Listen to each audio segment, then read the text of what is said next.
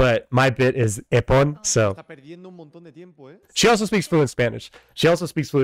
So she's playing a game of what's called hand and brain chess. So basically, you have somebody that's thinking of the moves, and they say the piece that they want to move, and then the person has to like move the piece. So there has to be some coordination between the players. But listen really quickly. Vale. Peon, that's what it is. Empon or peon. Peon is pawn. So peon. So whenever you hear me say empon or peon, that's like the bit. So she's also semi-decent at Dead by... Anna Rudolph is semi-decent at everything. I dropped into one of her streams and she was baking for Halloween, so she's just semi-decent at like baking too. So Anna Rudolph could like... I don't know. I would watch like Anna Rudolph like reading me a physics textbook.